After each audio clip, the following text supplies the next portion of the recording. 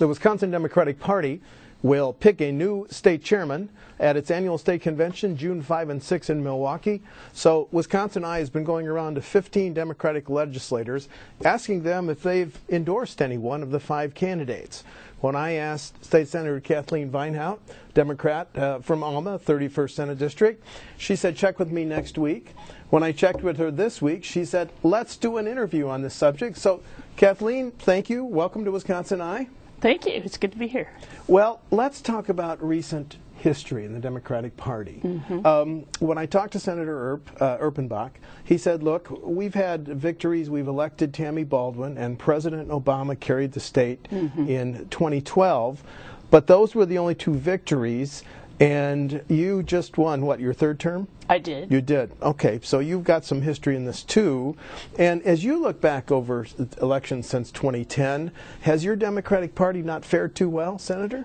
Our Democratic Party has fared miserably, absolutely, and we have failed to engage the people we need to engage, our base, and we can see that in the difference of potential Democratic turnout in off years. I did just a little bit of math before coming over here, and when I look at potential Democratic turnout in 2014, we had about 65% of potential Democrats turnout, and we had about 86% of potential Republicans turnout. The Republicans have been outperforming the Democrats in getting their base to the polls in an off year, and we've been losing seats because of it.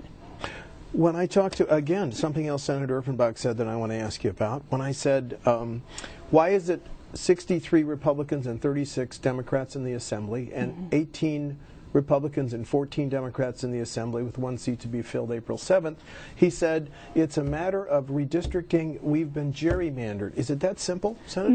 No, it's not that simple. Absolutely, he's right. And we have to win in Republican districts if we're ever going to take back the majority.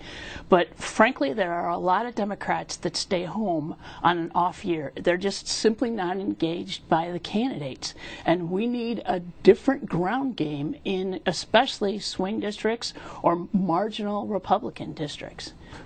Well, let's talk about, so you're talking about the fact that Scott Walker has won 3 elections since 2010. You're talking about your party losing seats in both the Assembly and the Senate.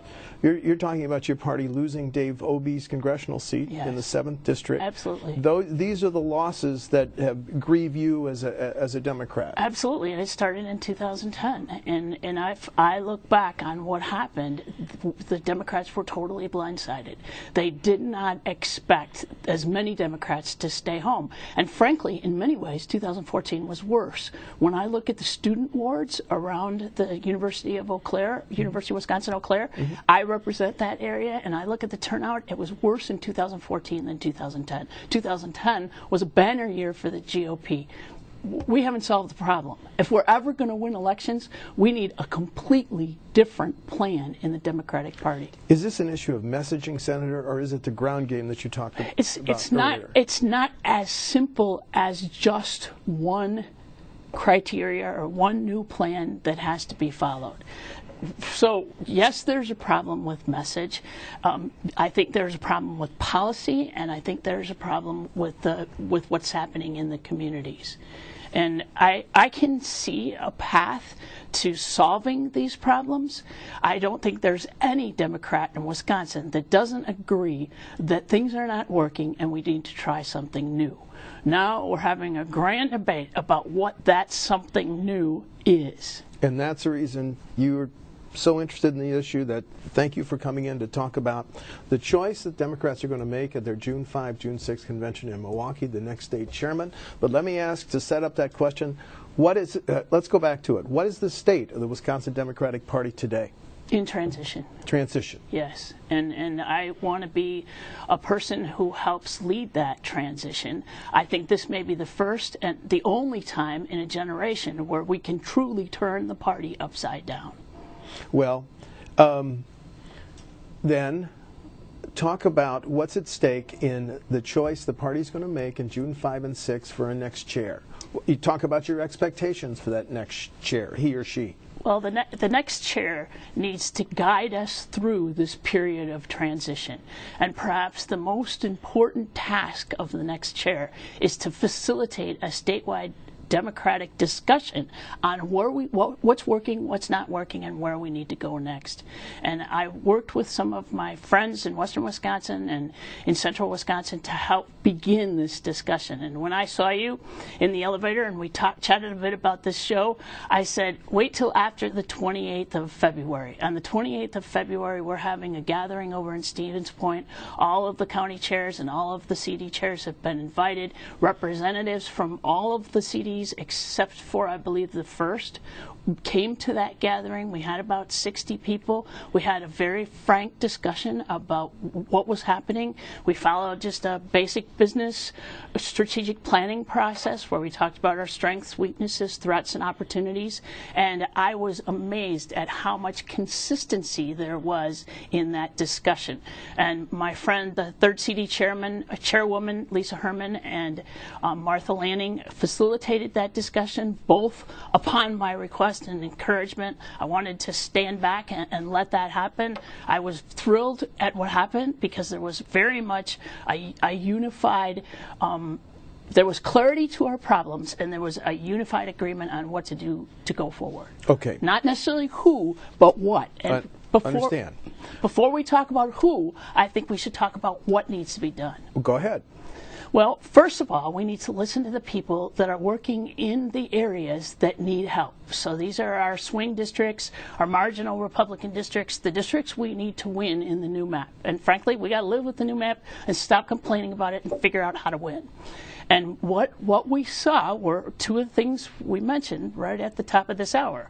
We need a different message and we need a different ground game. But more important, we talked about the changes in the structure and the governance of the party. Without real power, without the ability to make decisions, without the ability to push back on the decisions that are made by the state party and by the state party chairperson, we will continue to fail. There must be clearly an administrative committee representing all interests in the state where they have the power to say, I'm sorry, this plan is not working, and we need you, Mr. Chair, to do something different. We have seen a consolidation of power in the state party that reminds me of what the governor has done in the Department of Administration. We have seen appointments made so that that administrative committee has basically been neutered. It doesn't have the financial information. It doesn't have the human resource information. It doesn't have the management information to be able to make the decisions, and it doesn't have the decision-making power. So if we need to change the Constitution, if we need to change the bylaws, I believe that's the first work of the new chair, to figure out what we need to do to win and how to create the governance and the structure to make that happen. Okay, I want to say two things. Number one, the outgoing chairman, Mike Tate, I have personally invited Mike Tate to come and discuss some of these issues because he's served a long time. He's survived many bruising battles. But I think you have just said, so the invitation is still out there. Mike, if you're watching, please come in and we'll do an interview. I think you just said he's not been an effective chairman for at least your Democrats you represent in western Wisconsin? I think it's very clear we need to do something different. What we're doing is not working, and frankly, we cannot win statewide if we think that the only way we're going to win is to turn out Madison and Milwaukee. If you've done that, you have not done your homework. The numbers are not there. And anybody that studied Wisconsin should know that. To get ready for this show, I looked it up. The last time a Democratic chair didn't come from Milwaukee or Dane counties is at least 18 years ago. Bad thing, Senator? Oh my gosh, yes. Okay. And where were we 18 years ago? That would have been 1997. But think about what happened in 1992 and 1994. Right. When Republicans won the House, the Assembly in 1994. Go ahead. And we had a solid majority going into that decade of the 1990s. And something really bad happened over time. We lost, we lost, we lost, we lost. Okay. And because of it, our schools are struggling. Because of it, the UW is being decimated. Because of it, we're putting more debt into transportation and not figuring out how to solve the problems. And I could go on and on. Okay. Well, now let's go forward. As a result of the meeting of county chairs in Stevens Point that you attended, we now have 5 candidates. So we're going to show a graphic, and it's in front of you, Senator. And what strikes me is this is a regional debate. Yeah. Jason Ray, who has been a tireless worker for the party, a young man, he's only 28 years old. He joined the Democratic National Committee at age 17. He's a candidate from Milwaukee. Martha Lanning ran for the state Senate. Good friend of yours, and you're probably going to tell me you think she's the best candidate, but let's get to that later. She's from the town of Sheboygan. Former State Chairman Joe Winnicky is from Verona. That's from Dane County. Former State Representative Jeff Smith of Eau Claire, who you used to work with. He was one of your assembly members for your 21st district, and former State Representative Stephen Smith of Shell Lake, I think. So those are the 5 candidates. Do you want to, first of all, do you endorse Martha Lanning? Absolutely, yes. Well, let's start with her. Why? Martha is a fresh face to the party. She brings the perspective of a grown-up. And frankly, one of the problems we have is that there's too much juvenile name-calling, especially in the press. And that's hurting our possibilities outside of Madison and Milwaukee. Is it playing to the base? Of course. But frankly, we've got the vote of the base. As long as we continue to listen to the base and represent the base, we will have their vote. The problem is that we must convince people who are either not engaged and are Democrats or who are independents. And the strategy must involve both. Martha brings a fresh attitude. She comes to the party with a strong background in leadership and management. She most recently worked on the development of a community center, a multi-generational community center in Sheboygan. $4.6 million She raised $4.6 million to help that. She went to work to run as a senator from the 9th. She lost the election, but she learned a great deal about the inside of the party, what was wrong with how things were being run, and she has a lot of ideas on what we need to do different. Yes, message is part of it, but frankly, first of all, we must listen to the people in the party across the state to make sure that we gather that wisdom and give them all a seat at the table. It's the only way we're going to win. She believes in empowering those local county chairs and the local members and the local grassroots people. And when I say turn the party upside down, that's what I'm talking about.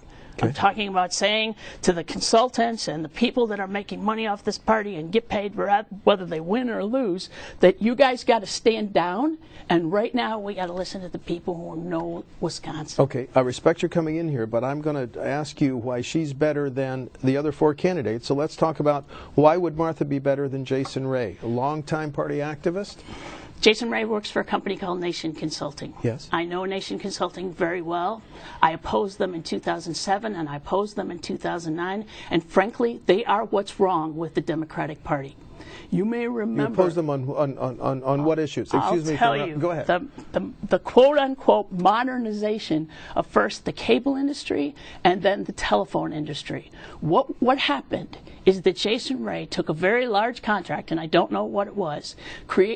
Jason Ray's company took a very large contract and created what I would call an AstroTurf organization. That nation was the executive director of something called TV for Us. There was a great deal of shenanigans in terms of misrepresenting the information that he delivered to the legislature, his organization. Each one of the legislators got a huge binder of people that supposedly supported this deregulation of the cable industry.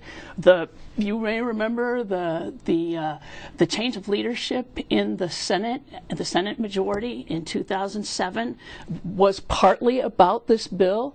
The Democrats split, the Republicans supported it.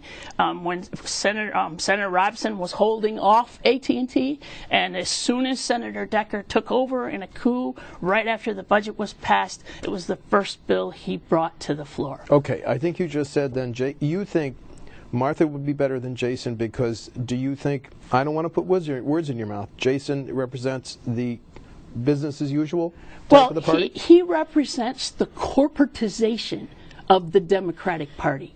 He represents the power of money to control what I believe is the power of the people. The party of the people, the little guy, the guy that's not represented. I've heard that AT&T has 17 floors of lawyers in Chicago. When I asked for something simple to allow people to keep their home phone line and not have it disconnected, they told me, AT&T told me, well, you know what? We're going to have to run that little tiny bill by our 17 floors of lawyers. Okay. Something's wrong with this. Let's move on. Why is Martha better than former State Chairman Joe Winnicke? Well, I nominated Joe Winnicke for his job, I think it was in 2005, as State Party Chair. I believe that Joe would be true to his promise of bringing in everybody from the state and having that real live grassroots, locally driven, bottom up type of party that I envision. It didn't happen. I was disappointed. A lot of people that I encouraged to vote for Joe were disappointed, and Joe's had his chance in my mind. We need a fresh face. We need somebody with new ideas. When Joe came into the Capitol press room here about 10 days ago, we talked about his campaign, and he said, I'm making this pledge. If we don't start winning in 2016, 2018, I will only serve one term. That doesn't impress you? I think that's damning his whole campaign. Okay. Because that's the problem we have right now. Okay. Why is Martha better than former State Representative Jeff Smith, who used to be part of the 21st District? I know Jeff very well. Yes. I've worked with him for at least 11 years. I have had very detailed conversations about his concerns. I know his skills. I know his weaknesses. And right now, one of his weaknesses is that he is extremely negative. You don't have to go very far on YouTube to find some really awful videos that not only hurt him in the 2014 campaign, they hurt me. And we must be a positive beacon of hope for the disenfranchised, for the poor people, for the people who do not have a voice in Madison. We cannot spend all of our time in juvenile name calling. And I just don't think he's at a point in his life where he's got the skills and the vision to move us forward. And then finally, why would Martha be a better candidate than former State Representative Steve Smith? Well, I've also worked with Steve, and I respect him, and he's very hardworking. And I would say about all of these candidates, there is a place for them in the party. I just don't think it's in leadership. Are you afraid that coming here and saying these pretty candid things about the other candidates is going to touch off a public debate that some would rather handle not in shows like this, Senator? We need a public debate. I don't fear public opinion. We need to have a public debate. We need to talk about all these candidates. We need to mostly talk about what our collective vision is for the Democratic Party. Because frankly, Steve, that's the only way we're going to get through this. Maybe we do have a tendency to have a big public discussion about things. And President Clinton said, Republicans fall in line and Democrats have to fall in love. Well, let's have the dating game. Let's try and decide who it is that we're going to fall in love with. But first of all, let's talk about what it is we need. How do we need to change? And then who's the best person to do that? You come from what I'm going to call the mad as hell wing, the progressive mad as hell wing of the Democratic Party. Okay, you're outspoken, you're concerned, you're angry, and that is a candid style that you're well aware of your critics. And your critics say, who is Kathleen Vinehout, who ran for governor in the 2012 recall and got only 3% of the votes? Who is she to tell us about the future of the Democratic Party? And I want to give you a chance to respond. I'm winning where we need to win. It's that simple. And we all know what happened in 2012 and 2014. The party the tire-ups in the party handpicked a candidate who lost. When I look at what's going to happen in 2016 and 2018, I'm pretty sure that most of the Democrats I talk with are saying we need something different. Who would have been a better Democratic candidate against Governor Walker last year, Senator? I would have. You would have. How close did you come to running? I was practically in the race if I hadn't hit a wall of snow somewhere between Racine and Kenosha. That was your accident? That's right. Really. How's your health? Are you back 100%? No, but and frankly, I was considering running for chair. And if Martha hadn't gotten into the race and I hadn't been able to find a candidate that I thought could do this, I would have run for chair, even at the risk of taking my health a couple of steps back. Because right now, it's more important for us to get what's happening in the Democratic Party right than it is for me to run for governor or any other higher office. If we don't get this right, our state is not going to look like what we woke up today and saw.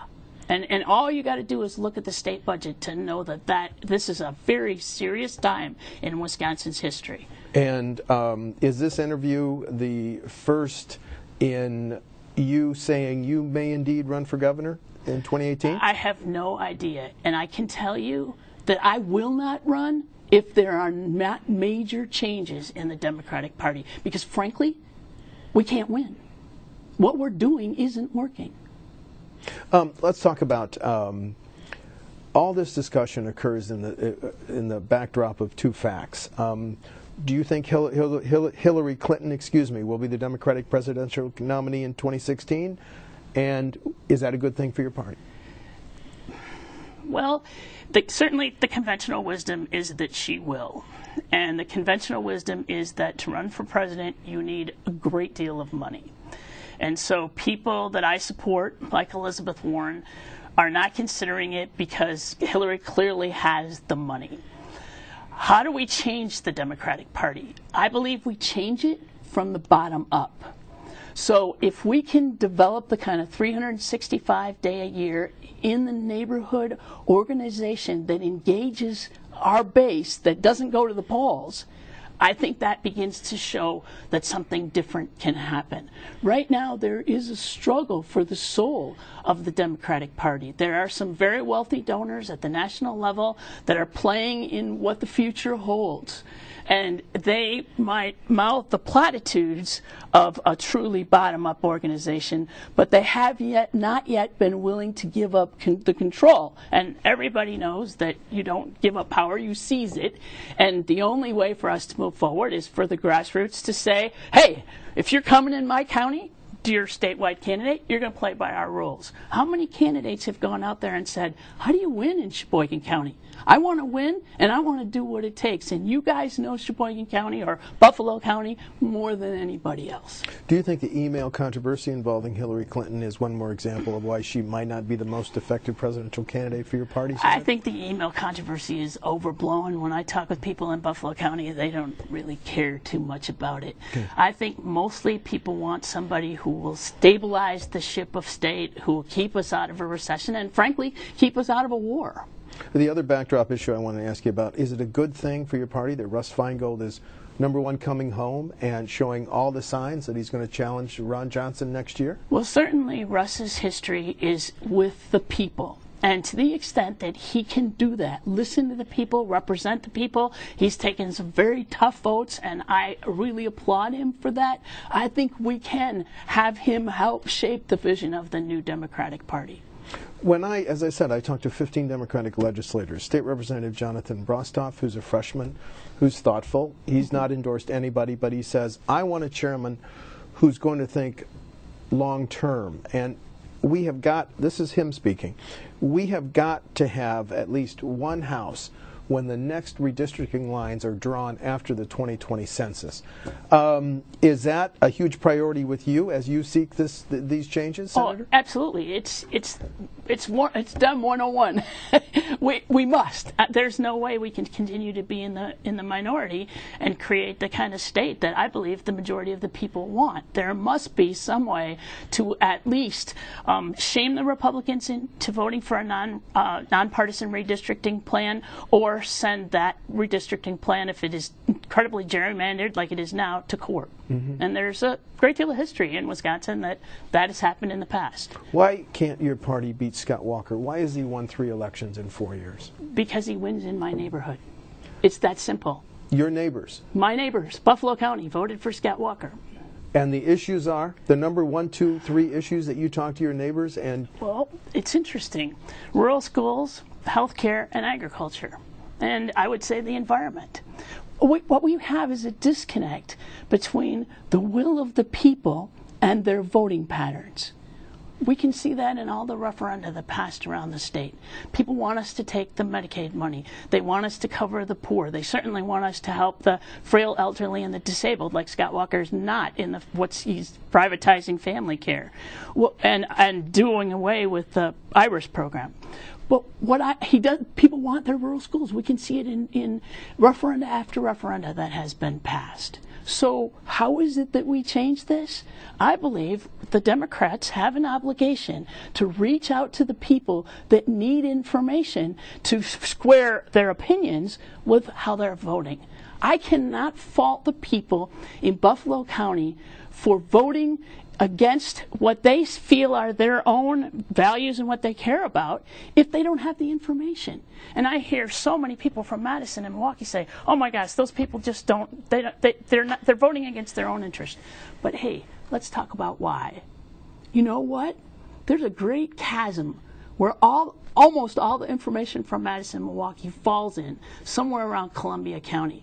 In western Wisconsin, cell phones don't work. We don't have broadband. We get Milwaukee television. We get Milwaukee radio. Even National Public Radio doesn't reach my farm, Wisconsin, on the Wisconsin side. So how are we supposed to know what's going on if there's no place to find it? How do we know, especially the person who's a single mom, working 2 jobs, trying to keep things afloat, trying to do the best job, but there's nobody in her neighborhood who's saying, "I know you voted for Scott Walker, and he's just not going to help that school in Alma. I need you to come to the polls and vote for the referendum to keep Alma open, and then the school, and then I need you to learn more about what's happening in rural schools and vote for the next governor who's a Democrat, who I am convinced is going to help our schools stay open." Okay, the takeaway here is you're supporting Martha Lanning. She's not from the Milwaukee-Madison power axis, and she will be the candidate of fundamental change that you think is needed. And she's got the skills to lead. What if she's not chosen? What are you going to do then? Well, I'm going to work with whoever is chosen to try and make the vision that I articulated today, that I have spoken with so many Democrats around the state that they share, that we clearly saw come consistently out of the meeting of the 28th in Stevens Point, that was what led Martha to make the decision to run. Clearly, people have some clarity to what it is that needs to happen. Those people, all of us, need to say, "Hey, Mr. and it probably will be Mr. Chairman, we need you to listen to us and to take our advice and to make this plan real in every neighborhood all across the state." And you're not afraid of this debate over who's the next party chair becoming public, and anybody who say this level of public debate, because Wisconsin is going to invite some of these candidates, if they want to come, or their supporters, to cover the same issues that you just did. You're not afraid this is going to weaken and fracture the Democratic Party? Frankly, I say to you, thank you, Steve. Thank you very much for giving me the opportunity. We need to have this debate. It's very important for the future of the state that we choose who our next leader is very carefully. Democratic Senator Kathleen Vinehout, 31st District from Alma, thank you so much for coming in. My pleasure. Appreciate it. Thank you.